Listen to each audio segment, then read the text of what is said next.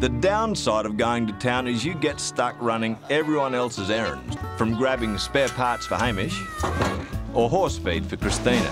I'm just watching her, she does everything.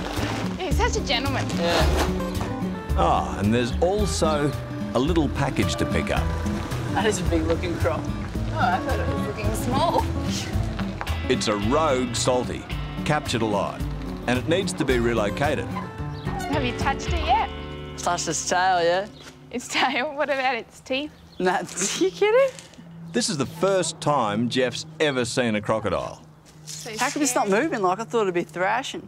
He's a bit tired, mate, and we've given him a shot of Valium.